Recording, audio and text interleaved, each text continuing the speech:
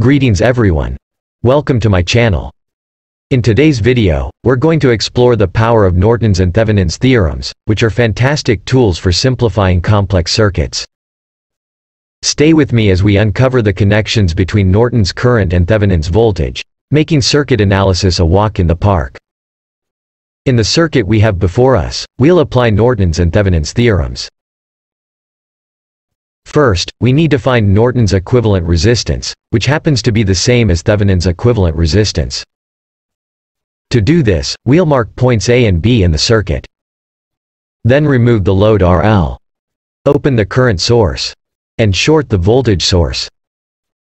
This simple series connection reveals Norton's equivalent resistance, denoted as Rn, which is equal to Thevenin's equivalent resistance, known as RTh.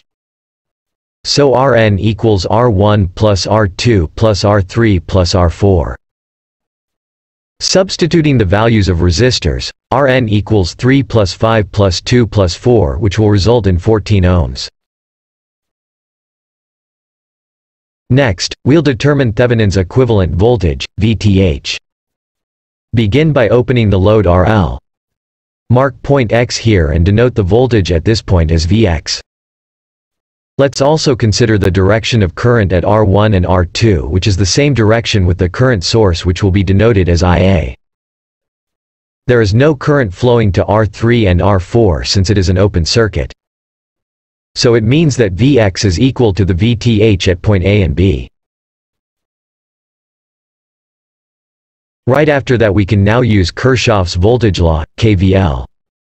We all know that summation of voltage at this loop is equal to 0. The equation will be 20 plus 5 plus 3, Ia, minus Vx equals 0. Simplifying this equation will yield to 20 plus 8, Ia, equals Vx. At point X, Ia simplifies to 5 amperes, as no current flows in the open circuit. Substituting the value of Ia to the KVL equation, we will have 20 plus 8 times 5 equals Vx, resulting in 60 volts. As you inspect the circuit, the voltage at Vx is equal to VTh, since here, there is no current flowing at R3 and R4 due to an open circuit. Now, let's calculate Norton's equivalent current, IN, by dividing VTh by Rn. Substituting values, IN equals 60 divided by 14 ohms, yielding 4.285 amperes. So meaning, IN can be solved also by dividing the Thevenin's voltage VTh over the Norton's equivalent resistance. The final step is to redraw the circuit into the Norton equivalent circuit. However, before that, I will first show you the Thevenin's equivalent circuit,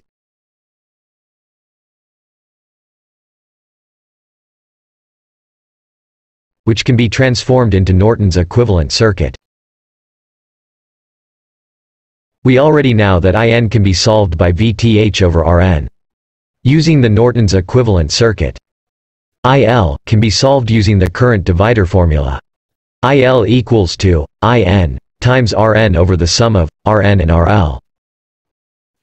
Plugging in the numbers, IL equals 4.285 times 14 divided by the sum of 14 ohms and 10 ohms, giving us 2.5 amperes.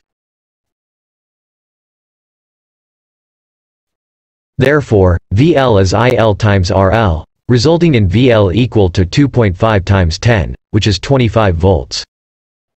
In summary, this demonstrates how Norton's and Thevenin's theorems are related and can be used to simplify complex circuit analysis. And that's a wrap on Norton's and Thevenin's theorems in circuit analysis. These powerful concepts simplify circuit problem solving.